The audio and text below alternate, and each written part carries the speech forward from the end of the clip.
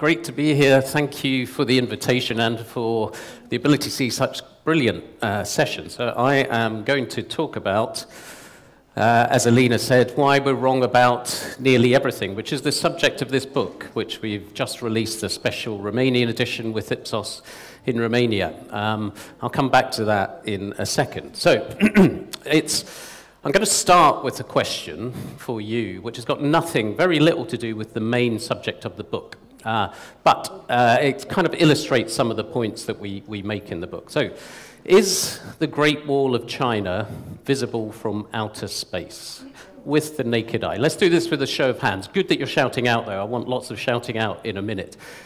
Is the Great Wall of China visible from outer space with the naked eye? Let's do it with a show of hands. Who thinks, yes, it is visible from outer space? Hands up high. Let's see those hands. So that's about a quarter of people.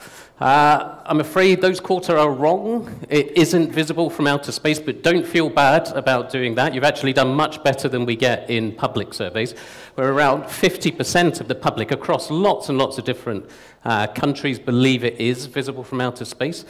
When you think about it a bit more in depth, it's kind of ridiculous that it would be. It's only 9 meters wide at its widest, about the same size as a regular house. Most of it, not this bit, unfortunately, for this picture, is the same color as the surrounding landscape. It's not a very marked feature in the landscape. But why do we do that? Why do we make those sorts of simple errors? The first reason is it's kind of like fast thinking in the sense of Daniel Kahneman, is you don't give it a lot of thought. It's a trivial question, so you don't think about it very much. But we also, as humans, we mix scales. The Great Wall of China is incredibly big. In fact, it's one of the largest man-made structures on Earth, but it's its length that gives it that property, and that's not a property that makes it visible from outer space. So we mix up scales when we're thinking about things as humans. There's also a bias called illusory truth bias, which means that once you hear something, you're more likely to believe it the second time. So this was actually a wrong answer in the board game Trivial Pursuit for many, many years. It's still in Chinese textbooks. You probably haven't seen it in Chinese textbooks, but you'll have seen it somewhere, and it's just stuck, and then someone's repeated it, and you don't really think about it too much. And that's a very simple effect. It's been proved in lots of experiments, but has very corrosive effects on things like political campaigning, where politicians know that just repeating a lie makes it more likely to be believed. And then the fourth point is something that's probably more important for the whole study, which is, in some ways, we want it to be true. It's quite an interesting fact. It's kind of it's more emotional than it at first seems. It's kind of something that makes us seem great as a species, that we can build something so big that it's visible from outer space. And I'll come back to the emotional bits. But then there's a fifth point, which is also really important, which is that now I've told the people who put their hands up that it isn't visible from outer space. You believe me, don't you? Do you believe me? Does anyone not believe me? No, you're kind of getting a few nods from people there. So people do change their minds with new information. You've got to bear that in mind too. Like I say, that's not the focus of the study overall, the studies overall. It's actually a very big study, over 100,000 interviews in up to 40 countries. And it's very, very simple as a concept.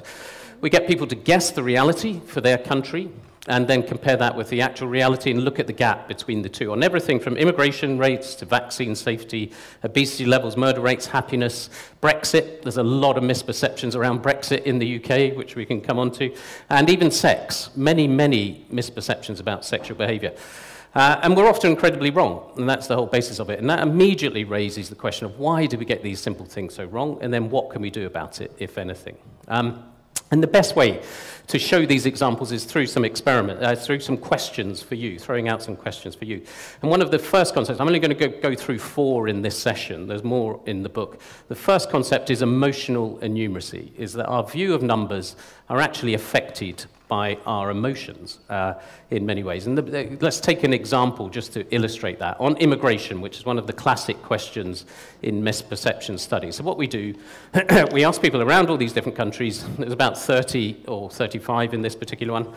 Out of every 100 people in your country, about how many do you think are immigrants? I'm going to get you to shout out, and there is an incentive for shouting out, which is whoever gets the best answer, or the most wrong answer, or the loudest answer, or whatever I decide, gets to win a book. We've got 5 books, I think, Alina, to give away. We've got 5 books to give away. If that wasn't incentive enough to shout out. I don't know what is. So do shout out. Let's just pick Romania to start with. 2. We've got a 2 over here. Anyone else? 6, 5, 10. We're going up. This is going. Just 10, 1. Who said 1? Very good. It's 1%. So 1% Romanian population are immigrants. But you did much better than the public. These are the average guesses, the mean guesses across the public about the proportion of these different countries that are immigrants, giving these sorts of gaps, massive gaps between perception and reality. These are the average guesses. These are not, there's people that go much higher than that. So in Romania, the average guess is that 23%, nearly a quarter of the population are immigrants. So why does that happen? It's a lot to do with vivid anecdote. We get drawn to vivid stories, we know this. We are storytelling animals, we get drawn to those. And we also have an evolutionary focus on the negative. We're much more likely to focus on negative, and I think you had this in previous sessions, that actually it's a feature of our brains, that in cave people days, where negative information was often a threat, so we had to act on it. And if those people who didn't act on that negative information, the threat, were edited out of the gene pool, so they no longer exist. So we are long-term descendants of people who really focus on negative information. And that's been proven in lots and lots of social psychology and psychology experiments. This is one by a great Chicago professor who wired people up to brain scanning machines and showed them different images, ones that are known to be positive and ones that are known to be negative, and measured how their brain reacted, the different places and the different intensities that their brains reacted with. And this being America, the positive images that they showed were things like pizzas.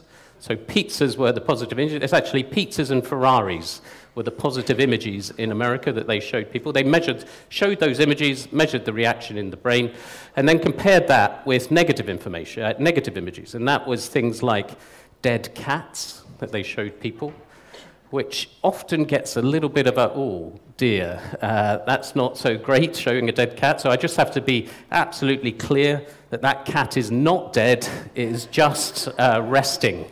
That is not a dead cat. I don't want you to come away from here and just remember me as the dead cat person who goes around showing dead cat pictures, which is actually an illustration of the effect that the professor found, which was that people's brains just react differently to negative images like these. You remember them more, they shock you more, etc. So we've got a natural inbuilt bias towards the negative that we need to remember. There's many similar misperceptions in Romania. I'm going to run through a couple because we added these specially to this edition of the book. So I'm going to get you to do some more guessing. You've already won a book, so you can't guess again. We've got one on a percentage age 65 plus by 2050. So we asked people what percentage of the Romanian population is going to be age 65 plus by the year 2050. Anybody want to know, get a guess the reality? 43, 45, 35, 50, 55, 20, there you go. 20 is getting closer. The reality is 28%. 28%. So that is quite a big increase in 65 pluses. That is a massive increase. I think it's adding about 30% more to the 65 plus population, 30% more to the 65 plus population compared with now. So it's a big change. We have got an aging society, but the average guess is double that, 56%. So people have heard a lot about the aging society that we all face in Western countries to different degrees, and it's really stuck with them. They think we're going to be very old. Over half the population are going to be 65 plus, according to the average guesses. So we've got a book back there we need to remember. And then percentage unemployed. Anyone know, the specific question is percentage who are working age and looking for work and unemployed in Romania. 5, 3, there you go, straight away, a 3 over there. Do remember who got that right answer. 3%. 3%, very, very good. You're too good at this. You're disproving my whole theory. Luckily, I've got some average guesses from the country which are not so good. 40% unemployed. And this happens in lots and lots of countries. Lots and lots of countries. And politicians use this sense of things going wrong, of things being worse than they are, to stoke up people's anger. So 40%, 4 in 10 is the average guess. Second effect I wanted to cover was not only do we focus on the negative, we also tend to think things are getting worse than they really are. It's a social psychology effect called rosy retrospection, which means you look at the past better than you should. And that can be seen in this simple question on murder rates. I'll just show you the average for the whole 30 countries that were asked this. Do you think the murder rate in your country, we asked in each individual country, is higher, lower, or about the same as it was in 2000? And we asked this question in about 2016. So less. Less. You've ruined the whole thing by going straight into less. Less. You're absolutely right. And massively less. Down 29%. 29% drop in murder rates across these 30 countries, which is more or less G20 plus a few other countries. But that's not the perception. The blue is lower, so only 15% of people across these countries correctly think that the murder rate is lower. Nearly half, 40-odd%, think it's higher, with the rest saying it's about the same. So we do not have this sense of things improving. We think things are getting worse when they're not. And again, there's another great US psychology professor who's tested this in a kind of nicer way with people, where he interviewed people before, during, and after their holidays, before they went on vacation. And what we saw was the same sort of pattern on average across all different people. So we start before we go on holidays, and I certainly recognize this in myself, from excited anticipation, where when you're just about to go, you're very excited about going. When you get there, you've got the reality of minor niggles. Things don't quite go as planned. It's not as perfect as you had in your mind, and that means you return with a sense of mild disappointment when you get back. And that's not just because you're back and you have to go back to work. It is just that things weren't quite as perfect as you think. But that wasn't the purpose of his experiment. The purpose of the experiment was to continue to interview people over time. And what he found again was the same sort of pattern, is after that, our memory grows fonder the longer away we get from the holiday. And that's because we literally edit out the bad bits and just remember the good things. So you forget the kids being sick in the car. That's gone from your memory. And you just remember the lovely walks on the beach, or the lovely sunsets, or lovely events. So we edit out the bad from the past. Again, not a dumb fault of our brain. It's actually good for our psychological health to let go of bad things from the past. But it has a negative side effect, which is it makes us think the present and the future are worse than they really are, because we forget the bad from the past. We've got a too positive view of the past. And again, politicians use this frequently in their campaigning communications. And as you'd expect in the book, Donald Trump features quite a lot, I think, as Alina said. And he said this about 7 or 8 times on the campaign trail in 2016. The murder rate in our country is the highest it's been in 47 years, right? And you won't hear the press saying that. And there was a very good reason you wouldn't hear the press saying that, because it's just not true. This is made up as a statistic. There's a little kernel of truth that its murder rate in the US had a little uptick, a big uptick year on year in cities in America, but the actual level of murder was still about half the level as 40 years ago. So made up, twisted statistics, preying on this sense that things are getting worse in order to achieve his own aims, which is a real threat. The third effect I wanted to talk about is that our misperceptions are not just random or set for all humans in the same sort of way, in the sense that everyone thinks the past is worse than it is, or everyone focuses on negative. Some of our misperceptions are directionally motivated, as the social psychologists call it, which is the cluster of effects around things like confirmation bias, where you look for things that confirm your already held views, and you try to dismiss things that contradict those views. That's called directionally motivated reasoning overall, that kind of cluster of confirmation effects and disconfirmation effects. And you can see that very clearly in one example from the US. Again, we asked people across lots of different countries, do you think more people are killed by guns, knives, or other violence? So those 3 options, yes, shout out, let's go. Guns. guns and others with a couple of knives thrown in. That doesn't sound very good for a conference setting, but a few more guns than anything else. It is, in fact, guns. An incredible level of death by guns in America. This is interpersonal violence, not suicide, things like that. This is interpersonal violence, and it's 68% of all violent deaths in America are caused by firearms. Second only to Mexico, where 76% of all violent deaths are caused by firearms. And the average guess in America, the correct average guess in America, was 59%. So 59% of people said firearms. But that wasn't the real pattern. The real pattern in the American data is this, where it goes from about 8 in 10 Democrats thinking it's guns, all the way down to 27% of strong Republicans thinking it's guns. So this is the same reality, same social reality, seen entirely differently, depending on your political views in this case. I don't have time to go through all the misperceptions we have around Brexit in Britain, but there are very, very many, unfortunately. Many lies are believed in Brexit, depending on your starting point. But this is a very strong effect among humans, one of the strongest, that we hold on to our already held worldview and try to dismiss other things. Very powerful. And it combines with this fourth and final effect I wanted to raise, which is we think what we see is all there is. Again, another social psychology effect where we think our views, our friends' views, our group's views are more correct or more representative than they really are. But one of the key messages from the book and from this type of session is we're not as normal as we think.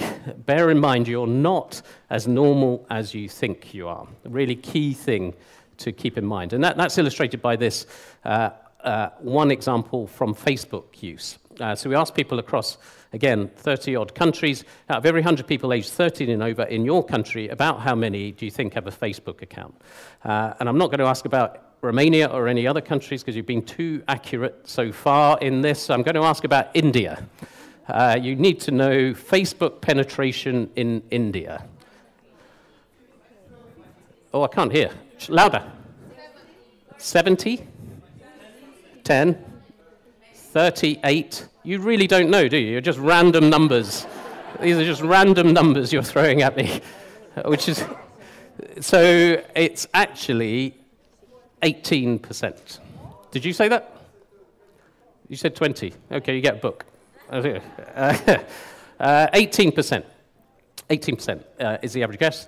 Is the reality. But the average guesses are extraordinary in India. You shouldn't feel bad about not knowing, because the guess in India is 64% that all Indians have, 64% of all Indians have access to Facebook. And this is where it's important to highlight a methodological feature of this study that seems like a drawback, but is actually really helpful. All of these surveys are done online in the countries. So all of our respondents have internet access themselves. So this is online Indians we're asking this question of. They have online access, they have internet access, they are much more likely to have Facebook themselves. Their friends and family, much more likely to have Facebook access themselves. And they make the wrong leap from that to think the whole of India is like them. So this is a very, very clear example of filter bubbling and being wrong about the norm based on your own experience. And it creates these massive misperceptions. And these misperceptions are important. This is a powerful, growing middle class in India that doesn't know that internet access is so rare and Facebook's access is so rare in India, have completely the wrong perception of that. Just to wrap up, a few more hopeful points on this. Our perceptions are not a new crisis. We did some work looking back as far as we could at the data on misperceptions. It does feel like we're living in a particularly fevered age on this. A lot of talk about post-truth, fake news, alternative facts in this case. But actually, misperceptions were just as bad in 1940s America, when we've got surveys from that kind of period, all the way through. We're not getting much worse at this. But I have to say that it does feel like it's a bit more threatened now, where we are starting to see many more separate realities because our information environment has changed so much. We can filter and tailor our world much more, and there's some great examples of this from the more academic work with a very academic title, Network Graph of Moral Contagion Shaded by Political Ideology, which basically shows, this is Twitter-based data, and it shows how tweets that are about contentious subjects like gun control or abortion travel between the blue, Democrat, and red, Republican, different communities online. And you can see there's almost no interaction between blue shaded tweets, ones that are more Republican-focused, Democrat-focused, and red shaded tweets, ones that are more Democrat-focused. So these are two entirely separate communities talking to each other with very little making it between the two, which is a worry when you see how important these all we see is all there is effects are for us. So to wrap up, how to be more right, I think from all of the different studies, all of the different effects, there's only 5 or 6 things that we need to bear in mind, I think. We can have a more reality-based view of the world, both as citizens, consumers, and leaders of businesses, and it's only 4 or 5 key things. First of all, we have to remember that things are literally better than we think to start with, and that's because of how our brains work. Things are literally better than you think, and you've got to keep reminding yourself of that. Related to that, most things are getting better, not worse. We have this tendency to think that things are getting worse, but actually, most things, not everything, is getting better. And starting from that point is really important. And it's really important in political circles just as much as in business circles, in the sense that everything is getting worse is the perfect conditions for people to come in and say, it's not working, the system is broken, we need to rip everything up and start again. And that's where it gets dangerous, where you lose progress. So most things are getting better, not worse. Bear that in mind. Main point, in many ways, is you're not as normal as you think. You are quite unusual, same for me. We are not as normal as we think, and our own identity affects our views of reality. This is about our identity. It leaks into so much about how we think about different aspects of our world and the actions that we take. Our own identity affects our views of reality, and we can't help that. That is something you have to work really hard at. And that's the final point. We have to work extra hard these days at bursting our bubble. The online environment has changed our information that we get. Our filtering and tailoring that we can do is massively increased, so we have to work extra hard at it. Not only online, though, but from a research and insight point of view, from a consultancy point of view, we have to do that more as well. And that's why the growth in ethnography, the growth in observation, the growth in immersion work, and the real impact that they've had on business decisions, that is no accident that has come through in recent time. That focus on bursting your own bubble, seeing things as they really are, being aware of your biases is the key to that kind of drive. But if there's only one thing that I can leave you with from the whole presentation, you can only remember one single point, it's that the cat is alive and well. Thank you very much.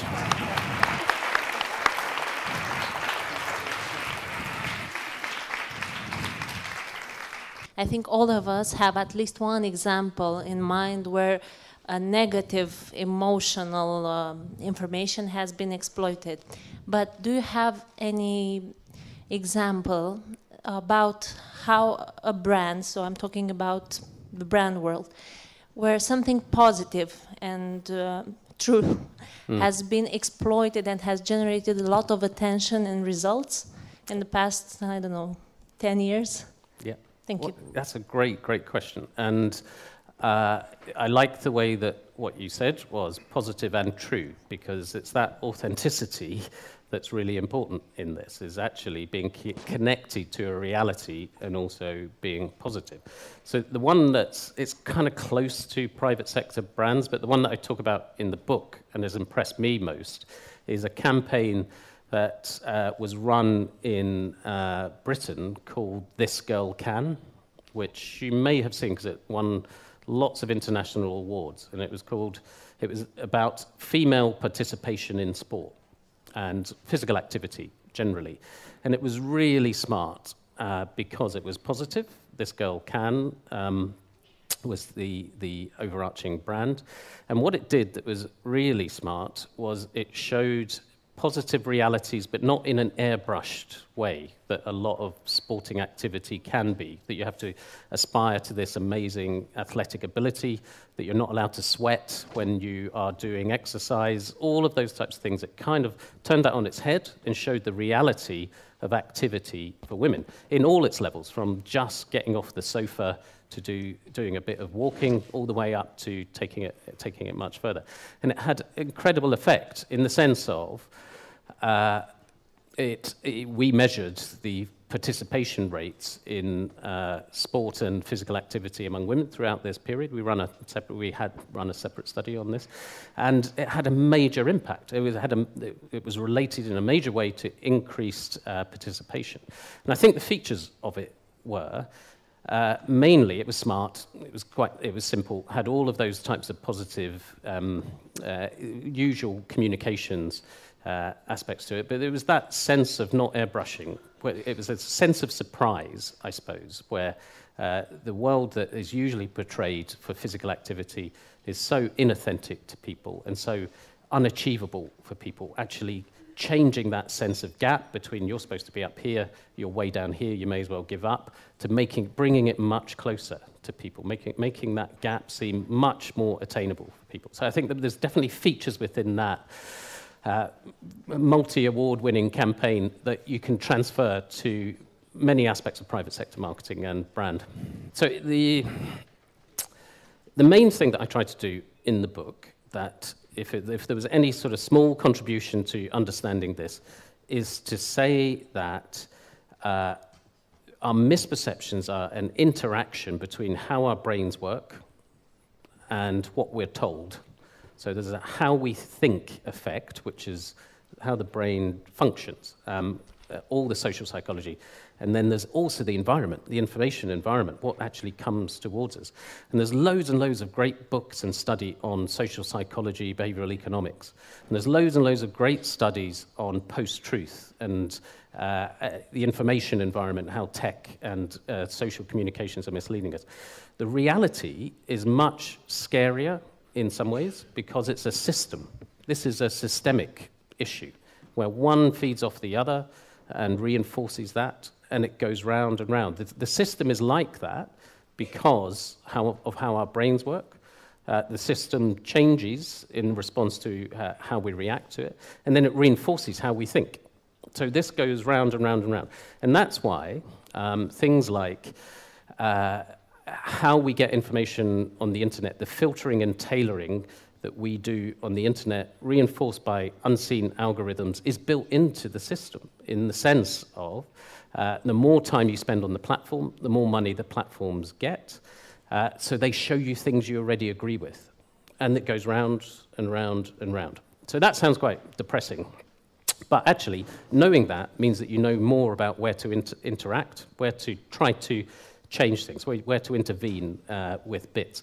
And there are some things that you can do. I think, to be honest, the responses of training people better in how to understand how they're thinking are probably going to be the most effective. We've come a long way in the kind of academic research and understanding how those things interact. We're starting to get it into business and into government even more now, getting it into schools, getting it into people much earlier about how to do your own kind of critical thinking will be the best way to change that over time. We can't legislate for this. We can't regulate it away. We need to help ourselves. Thank you. Quite a journey. Thank you very much, Bobby. Thank you. One more question. Oh. Okay. Hello. Hello. I saw in your presentation the year 2050.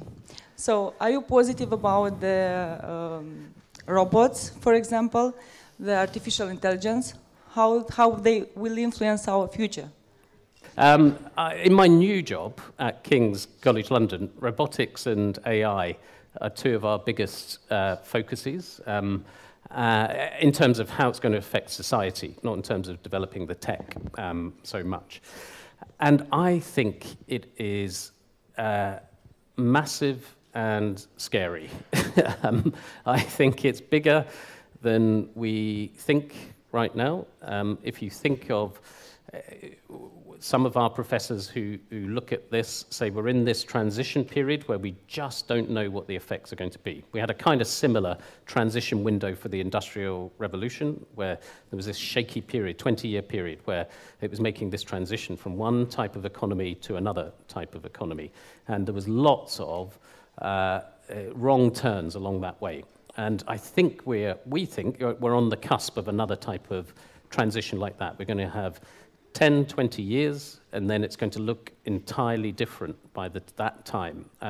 Whether that looks positive or negative for people, because it's got positives and negatives, and some of the work that we've done gets criticized both from people who think we're too utopian about the future and people who think we're too dystopian about the future. So I think we're kind of in the middle on this. There's going to be good bits and bad bits of this, but it's a much, much bigger risk than I think we're even recognizing right now. And how it all plays out is almost impossible to predict, but there are things we can probably put in place to help people. This is not, the reactions to this, the responses to this are not about retraining your 45-year-old truck driver because autonomous vehicles are going to come. You're going to have much, much, much more deep changes in society and welfare systems and everything else in order to cope with the type of change that we're going to see. Don't forget your books, whoever won.